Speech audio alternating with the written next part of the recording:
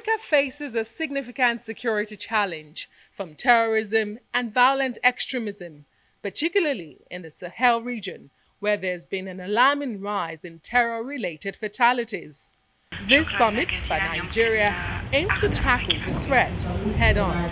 Terrorism in Africa is driven by factors such as foreign terrorist fighters, organized crime, prolonged conflicts, drug trafficking, illicit arms trade, high youth unemployment, porous borders, and inadequate policing. The National Security Advisor unveils Nigeria's measures to address evolving threats.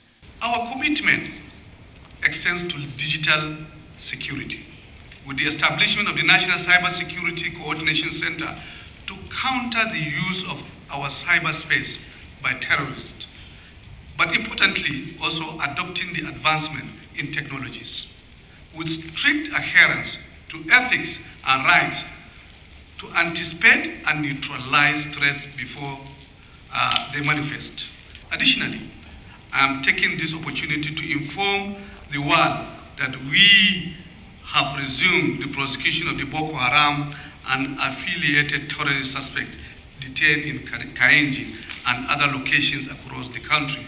While the UN highlights social exclusions and governance gap needing attention. Terrorists find a welcome home with deeply disillusioned, excluded, and desperate people. We must formulate responses that address these conditions, and in doing so, we must pay attention to our women and girls who bear the greatest impact of insecurity, often the victims of terrorism, who deserve our solidarity and who have a right to remedy and reparations, and also to our youth and future generations. Second, we need to work to rebuild the social contract across the region. The social contract, a bond between people and the authorities that govern them, has been frayed by decades of underinvestment, crises, and a lack of governance. We have some regional initiatives, from the African Union mission in Somalia to multinational joint task force in the Lake Chad Basin and the Southern African Development Community mission in Mozambique.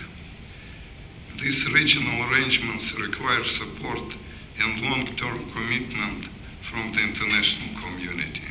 President Bola Tinubu and other leaders stressed the need for tangible outcomes, with the Nigerian president calling for the establishment of a fully operational regional counterterrorism center and a regional standby force to enhance intelligence sharing and rapid response capabilities.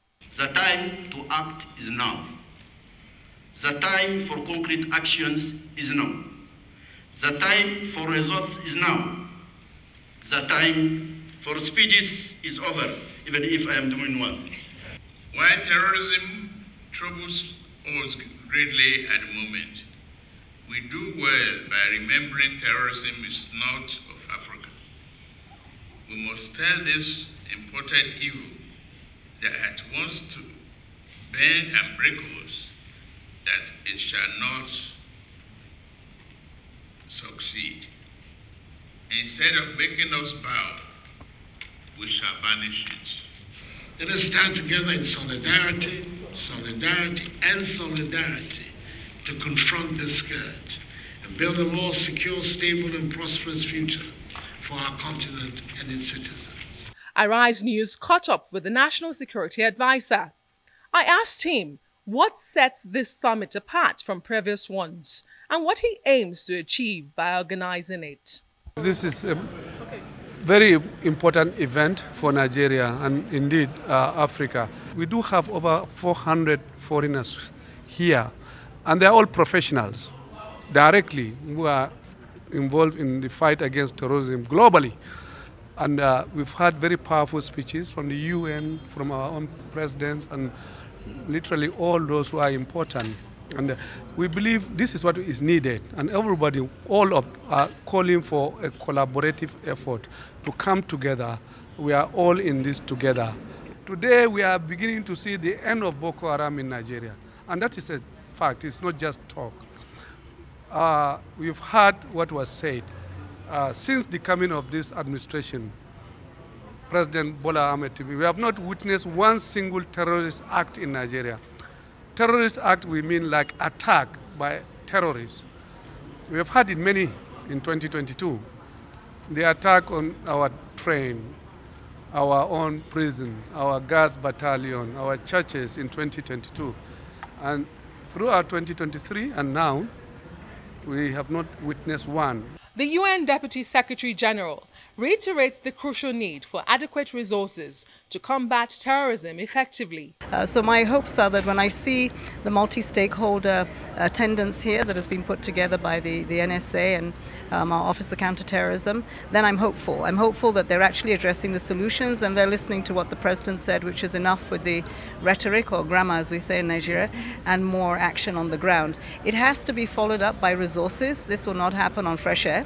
And I hope that collectively we can bring the partners in to scale up what they have already been doing, but to talk about that with a sense of urgency. Stakeholders at the summit are unanimous in their resolve that defeating terrorism in Africa is not a simple task, but rather a complex challenge that requires a comprehensive approach.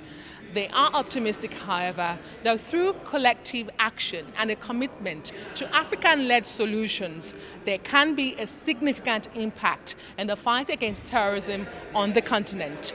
From the Office of the National Security Advisor, Nigeria, Adesola Omoruan, Arise News.